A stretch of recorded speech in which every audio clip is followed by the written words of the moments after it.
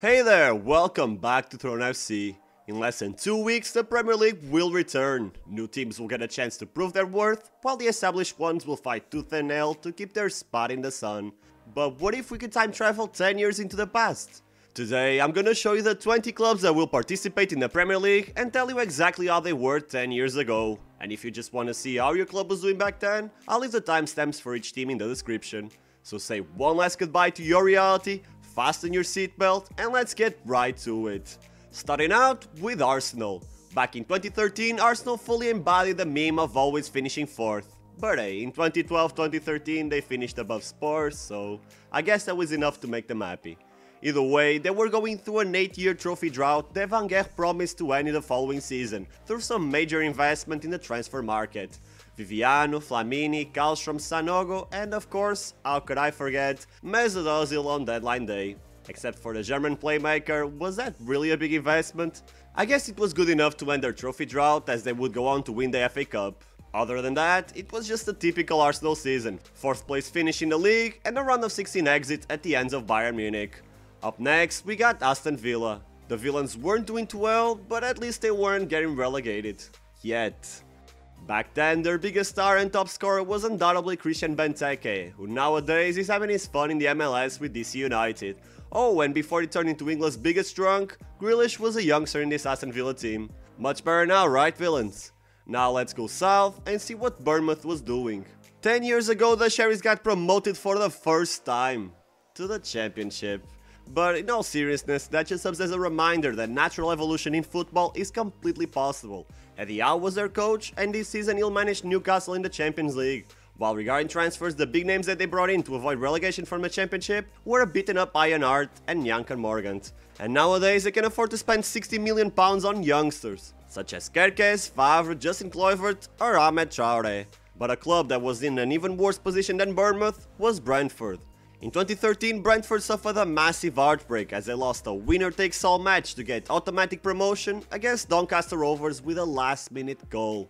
Then they lost in the playoffs again, this time to Yeovil Town.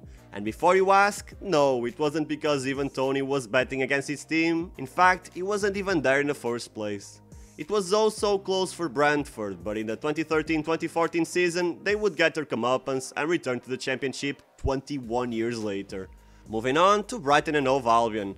Nowadays, the Seagulls seem to be a trendy club to support and have uncovered several hidden gems in football. 10 years ago, they were just a solid Championship team who couldn't figure out how to get promoted to the Premier League. In 2013, they were beaten by Crystal Palace in the playoffs, and 1 year later, they would suffer the same fate at the hands of Derby County.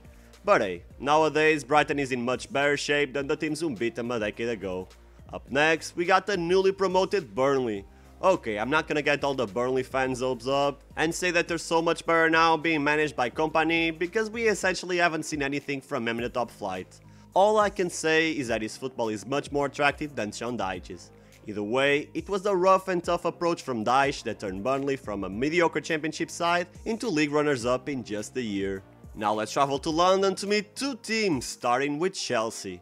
To be honest, pretty much every performance from the 21st century would be better than this past season, and 2013 was no exception. By May of that year, they conquered the Europa League 1 year after a Champions League triumph, and 1 month later appointed Jose Mourinho.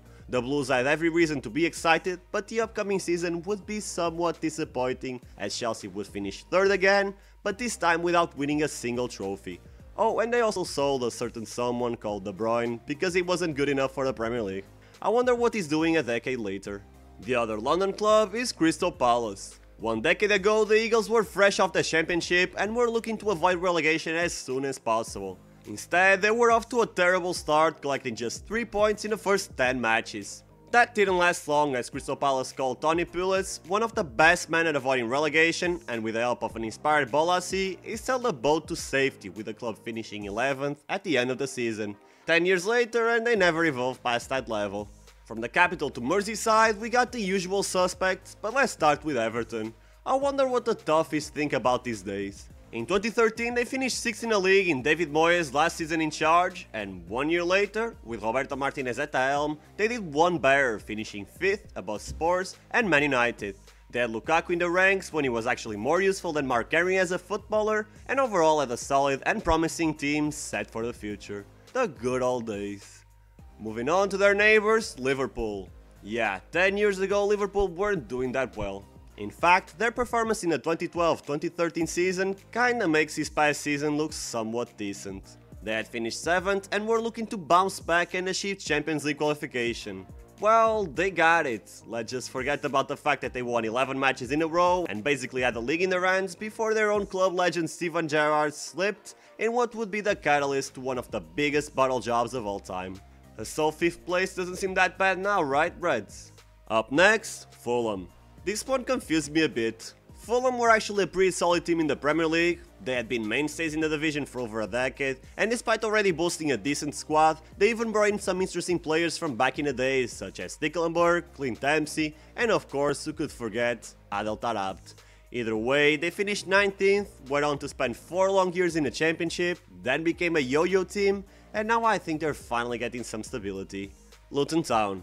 Seeing a team like Luton Town in the Premier League is already astonishing, but to think that 10 years ago this club was competing in the Conference Premier is just crazy. Without any huge investments, Luton Town went from the 5th tier to the 1st in just a decade, all the while playing one of the strangest stadiums in the world. Heck, they even got a player from 10 years ago still in their squad today. Heading up north, we find Manchester City. At this point, Man City were finally getting their groove. They would go on to win their 2nd league title in 3 years, while also conquering the League Cup, meaning that they had won 2 titles for the first time in 44 years. Nowadays, they win a treble like it's nothing. Still, that Man City squad was a far cry from what they are today, as in the Champions League they were easily eliminated by Barca in the round of 16. Well, at least they were clearly on the rise, unlike their City rivals, Man United. Oh boy, 2013 was really the end of an era for all the Man United fans. In Ferrie's last season, they would win the league in a fitting end to perhaps the most successful tenure by any coach in our sport. But what followed after was an utter disaster, as they would finish 7th in the league, their worst performance since 1990. 10 years later and they still haven't really bounced back. Newcastle United. Another team that was a far cry from what they are today. 10 years ago, the Magpies just wanted to have a peaceful season clear from many relegation scares.